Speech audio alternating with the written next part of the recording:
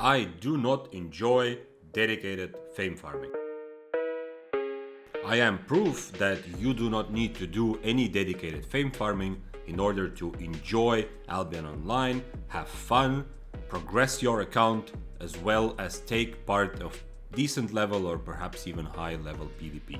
If you click this video to find the new super efficient highest fame per hour dedicated fame farming method, put your shadow collar back in your pants. That is not something that I can or will help you with. Instead, I will take you into the mind of a PvP focused player and show to you how I approach fame farming. Of course, you do not have to choose just one or the other.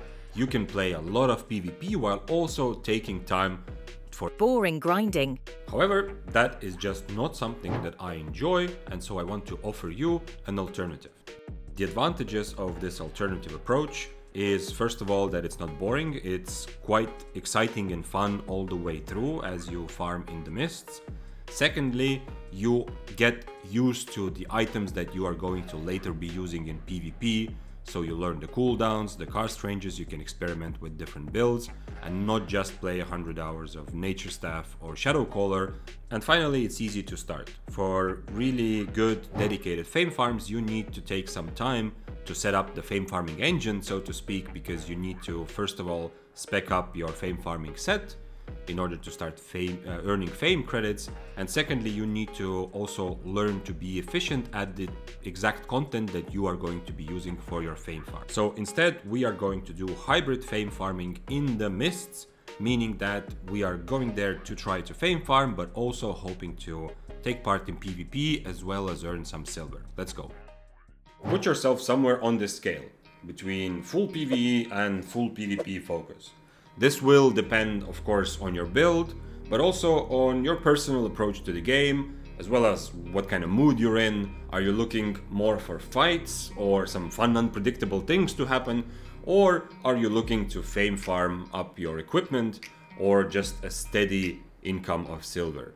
Now, where you end up on the scale should inform some of your decisions in the mists. Most importantly, the decision whether to go for mist camps or not. This is a very typical beginner mistake. If you are looking to just fame farm, then you should not go for mist camps, and instead you should just kill the roaming, or rather standing around, mobs all around the mists. If you find mobs which are evolved, those will be very nice for your fame, as well as those wisps that you can free, which will give you a little bit of extra fame if you kill the mobs around it. The camps are there primarily for PvP. However, they also do have chests, which always give me a little bit of happiness in my monkey brain, and if you're like me, then go for it, of course.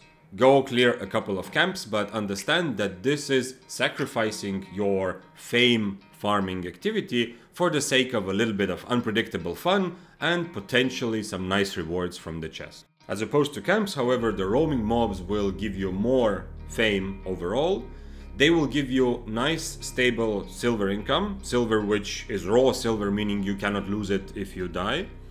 It is still possible to get some good items as drops. I've even gotten 8.3s a couple times from evolved mobs in the mists. On top of that, the benefit of killing the roaming mobs is that you're much more likely to come across other objectives, the kind of objectives that don't show up for everyone on the map. We're talking about coffers that might not be looted, we're talking about crystal spiders, and we are talking about nightfall abbeys. We will talk about abbeys more in a second, but on top of all these benefits, if you focus on roaming mobs, you can be a lot more relaxed. You don't have to constantly be afraid of someone showing up on your screen. Of course, it's still possible, but it's much more likely that if you see a player, they will be mounted. If you want to get better at survival in the mists, I have a video specifically about that. I'll link it in the description. For now, let's move on to the real golden goose of mists, which is the Nightfall Abbey. If your goal is to farm up your fame while in the mists, then you should absolutely go into abbeys. Only exception is if your build is just simply not strong enough to clear tier 7 or tier 8 abbeys, then unfortunately you will have to skip those. Now, once you're in an abbey, the map will always look like this. I'm sure you know this if you've been in one. In an abbey, there are always these 9 rooms, which will have 2 statues and the boss mob. If you're trying to fame farm, then your goal is to essentially go to as many of these 9 rooms as possible. Instead of clearing every room you walk to, prioritize moving from one of these rooms to the next, because the big mob in that room will give you a lot of fame, and the fact that there are 2 statues means double the chance to get a chest. There are 2 small added benefits which I've experienced from this approach.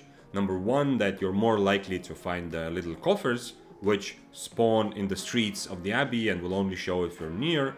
And you're more likely to come across another player that is clearing a room somewhere near you, which is a positive, because if you see them while they're clearing a room, you have a bit of an advantage. Maybe they're low HP, or maybe they're just busy killing mobs, so you can inspect them and make your decision.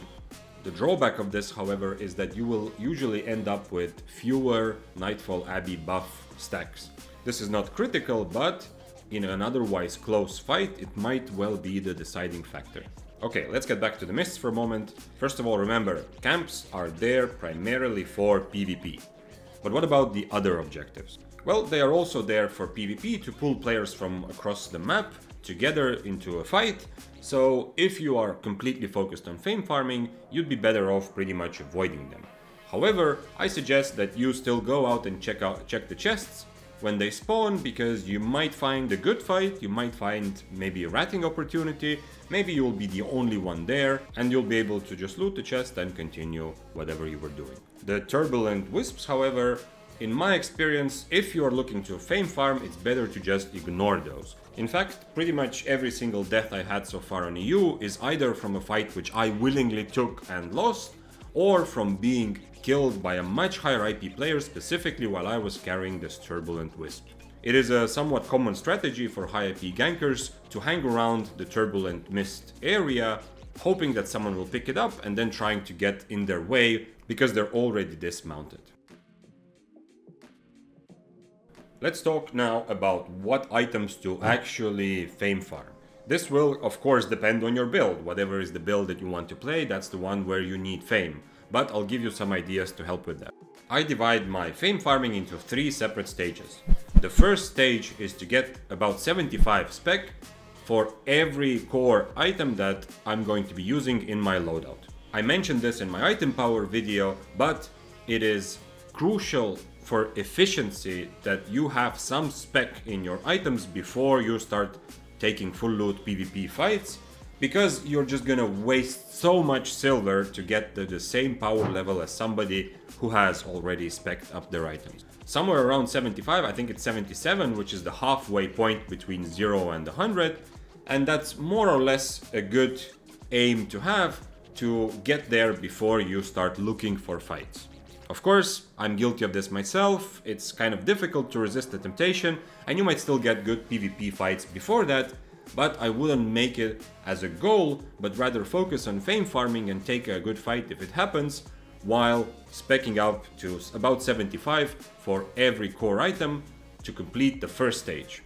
Now comes stage number 2, and for this we're looking to do 3 things. Number 1, to get our core items to 100, potentially to 110 if you have the silver for it. Number 2, we're looking to get all the non-artifact items in the same tree to roughly 75. And number 3, we're looking to get all the artifact items in the same tree to roughly 50. So if I'm using a leather jacket, for example, then this means that my goal is to have 75 at least in assassin jacket, mercenary jacket and hunter jacket, have around 50 spec in all the other leather jackets, and around 100 to potentially 110 spec in the main leather jacket that I will be using. If you have a bit of an OCD around this and you want to know exactly where to put your fame most efficiently in other items of the same tree to get the max benefit, then you can Google Albion Specialization Calculator and you will find tools to help you with that.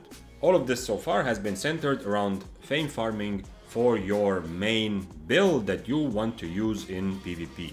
However, consider also expanding this stage 2 logic to some other armors, which you might not be using with your main build, but might come in handy when you decide to do some different types of content. For example, I use leather hoods for my main spear build for the mists, But I'm also going to spec up my clothed cows, not just to have some more options for my PvP, but also because I know some of them will be very useful if I decide to join some group or guild-based content and want to actually provide decent value to my group. Okay, now comes a really important part, because you can fame up your items in different ways. You can use direct combat fame that you get from killing mobs, which is what we've talked about so far pretty much when discussing mists. But you can also use fame credits, you can use tomes, and you can use learning points. First of all, direct combat fame. If you are doing this hybrid fame farm, where you're fame farming while doing other things like playing the mists, then this is your number one most efficient way to farm up any fame for an item.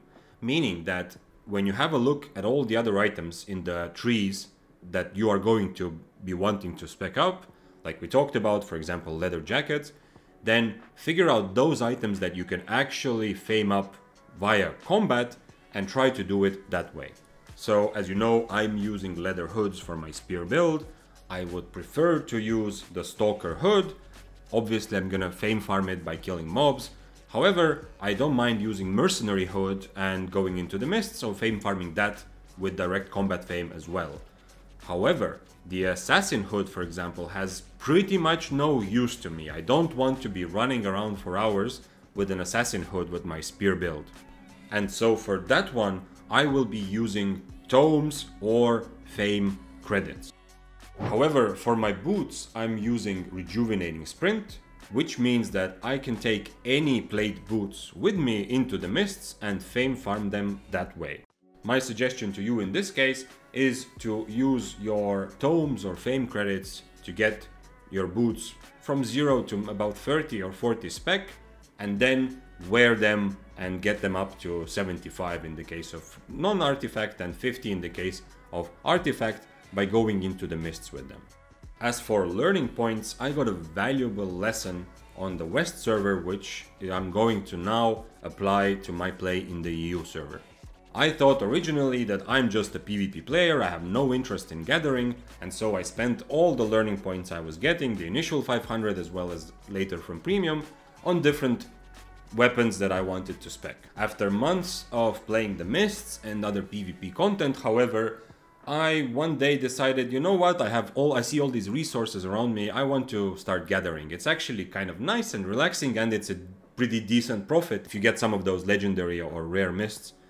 And holy moly, it was so painful to spec up my gathering. I'm very happy that I can do this fresh now on EU. I'm still not a gathering player most of the time, but learning points are so incredibly valuable to spec up your gathering that I strongly suggest that if you have any speck of interest, and by spec I mean any little tiny bit of interest, to maybe gather in the future, to keep your learning points specifically for that and not use them for any combat related Destiny board nodes. I hope I've shown you that in the sandbox world of Albion, where you are free to do whatever you want, you do not have to do dedicated fame farming if you do not want to. Enjoy your life. And if you're sitting there wondering, okay, but what about stage 3? That's the end game, where you try to get your items to 700.